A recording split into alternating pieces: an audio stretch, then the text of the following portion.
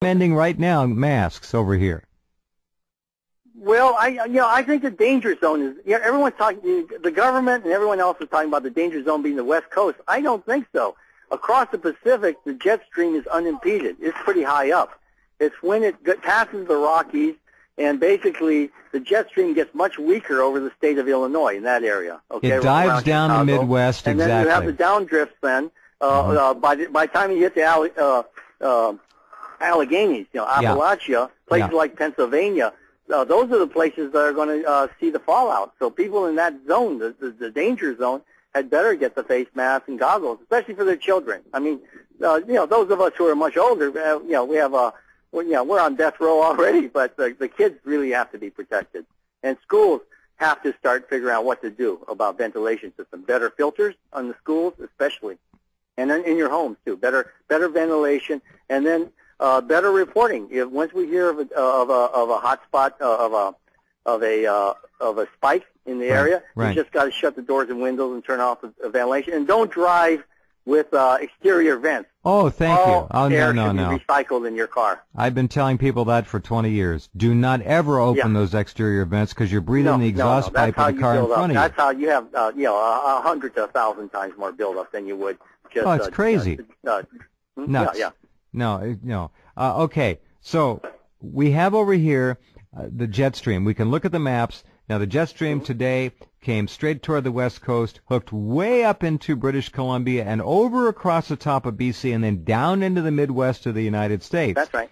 It was a huge hook, so it really didn't impact the West Coast. Now, low-level drift would. That's the point. And all the news about radiation monsters are all on the West Coast, not in the center of the country where the fallout should be expected to be the greatest.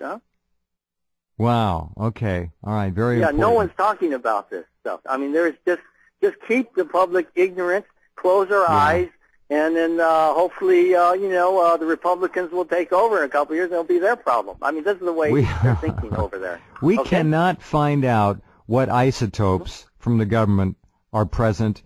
We can't get an accurate count. They announced the other day that a dairy in Central California and another dairy in Washington State had 131 in the milk. They didn't say anything about how many other dairies they checked. They didn't say anything about any other results. And the bottom line is we both know, and you listening know, they tested a lot more than just 2 dairies. That's right. And like I said, I think the West Coast is one of the least affected areas.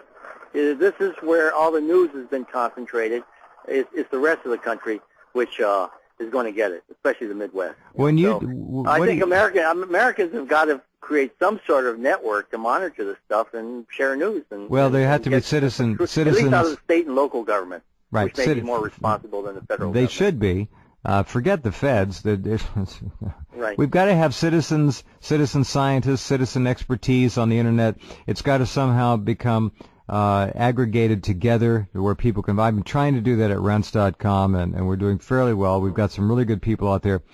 Counts per minute, CPM, does not distinguish between isotopes. It's just a general radioactive activity. That's right. And that can be it can be background. Obviously. Yeah. And apparently there's strontium coming out, so that's pretty serious, fallout. That's stuff in nuclear bombs. So, there's very serious,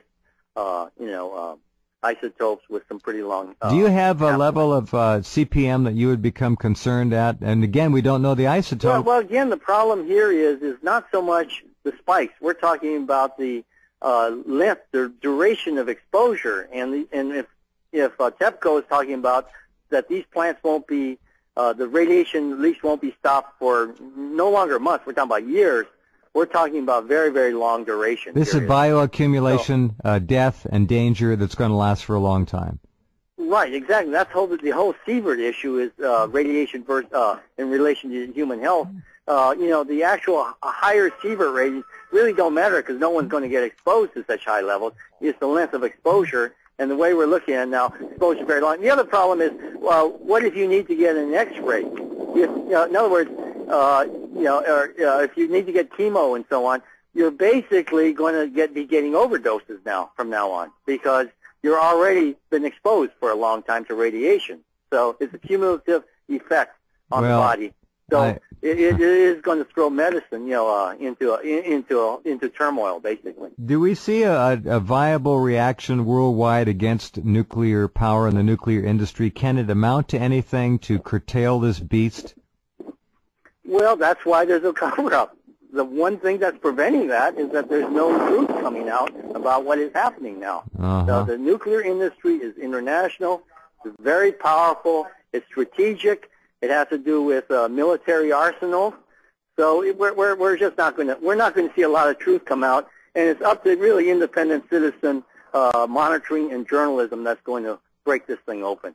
And we do have time. I mean, like I say, it's 2 years before symptoms show up. So there is time before people start falling. And they're going to fall. Now, there is also time during this 2 years to take precautions, and there are remediative, so-called alternative health, nutritional issues, detox, that can help remove the issue from the body and minimize your risks of dropping into real cancer. So these things are going to be talked about. We're pushing it as best we can. The element of fear in Tokyo, what are your reads on that now? How scared are the people there? I heard that 1/6 of the people have moved. A lot of people have left to further south. I mean, the embassies, they fled when they first got the iodine 131 readings. They just shut their doors and fled to Osaka. Now they're being encouraged to go back. They have sort of a gun to their head from the G8 or whatever, and they're reopening embassies in Tokyo to try to quell the fear. But the fact is Tokyo is irradiated, the water's irradiated, the air's, got contamination, the milk is got is irradiated. So it's a dangerous place to be over a long term. Despite all the safety claims of these quack doctors that are being rolled out for TV. These are the same people. These doctors are from the very same hospitals that were behind the tainted blood, the HIV tainted blood scandal. Oh, really? So if you can believe them on HIV tainted blood, well, believe them on radiation. These are the exact same hospitals that are coming out and saying this stuff. So no wonder the Japanese people who don't have to be there are getting out of there. They're moving to further south in Japan or leaving the country entirely.